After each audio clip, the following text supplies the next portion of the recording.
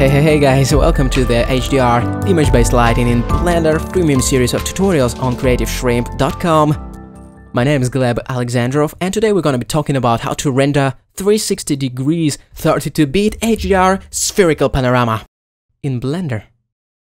Woo, that was cool. And what you see on the screen is exactly this.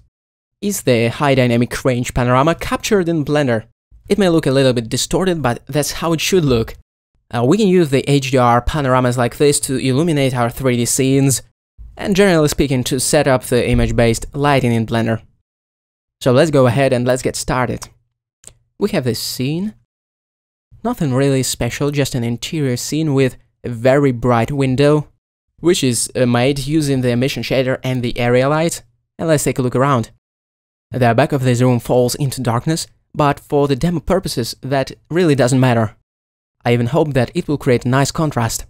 And if you go to the color management tab, you can switch to filmic color management if you installed filmic Blender, or you can tweak the exposure value, but in the end that won't matter, as we are gonna capture the 32-bit image. Let's create a camera. We're going Shift A, selecting camera. Let's press G to move it up. Hit N to open the right tool shelf. I'm going to set the X rotation to 90. Y to 0 and Z to 90 degrees also. That will place the camera perpendicular to the window, and that's what we need. Now I'm pressing the 0 key on the numpad to enter the camera view. And what we need to do now is come over to the camera settings, and for example we can try changing the focal length, but that will give us nothing. Because even if we set it to a lower number, the camera still will show only one side of the scene. We have to click on the panoramic, and in the type we have to select equirectangular. Equirectangular means that it will render the spherical panorama basically. It will render the complete representation of the scene, kind of a 360 degrees image. Now in the render settings I'm going to enable the border checkbox. Okay, so we have to make sure that the camera isn't tilted like this, because ultimately this will create a bunch of problems for us later on when we'll be setting the image-based lighting. So in my case, the X rotation is 90 and the Z rotation is 90. Now I will place the camera just on top of the table, and when we are moving the camera you can see how the viewport changes. I'm moving the camera closer to the window to make the window larger in the final image. And now a very important thing. The X resolution must be 2 times bigger than the Y resolution. We have to obey this rule to get the correct spherical panorama. And what I also did is set the resolution up to 200%, so the final resolution will be 4096 by 2048. Also I set the render samples to 400, in case of this scene it will produce a relatively noise-free render. Next we can just click render and wait for a while, because this will take a while. To get a crisp panorama we have to use very large resolutions, starting at 8K pixels wide for example.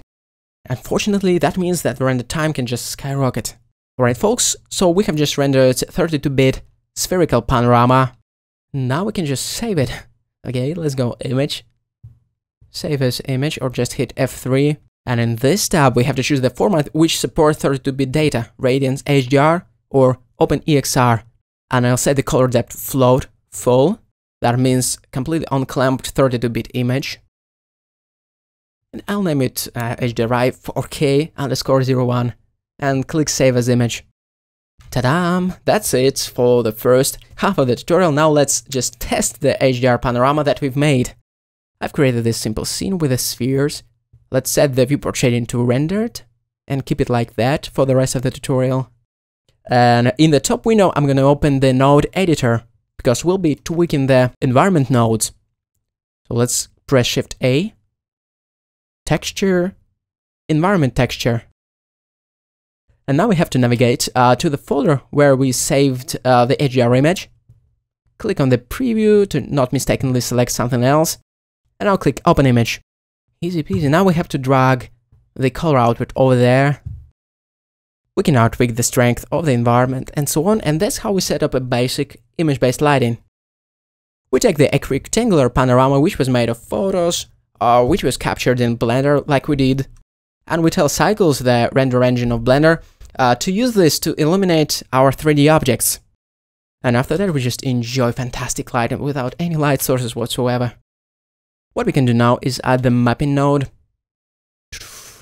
connect it to the vector input of the environment texture, and also press Shift-A, go input, and add in the texture coordinates. Hook the generated output into the vector input of the mapping node. Now we can use it to change the texture coordinates of the environment. For example, we can change the Z rotation. Just to quickly test how our environment looks. Maybe we'll have to go back to the original blend file and re-render it using the different settings. But I think it looks pretty nice. It also has, obviously, a wide dynamic range, so we can play with the exposure and with other settings. Let's now go over to the color management tab and try tweaking the exposure. See, the render transform and all that stuff, the exposure, gamma, curves, are useless when we capture HDRI, but when we actually set up the image-based lighting, it makes sense to tweak these settings.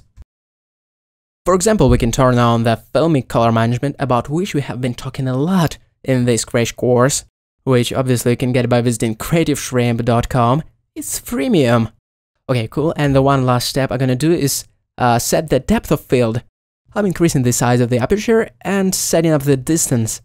And I wonder if you agree here, the depth of field makes everything looks great.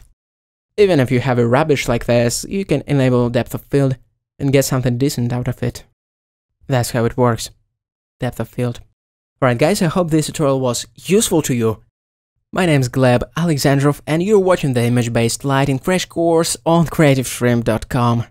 Feel free to show me your renders on Twitter and Facebook and let me know your thoughts about this experimental course. And drink more coffee.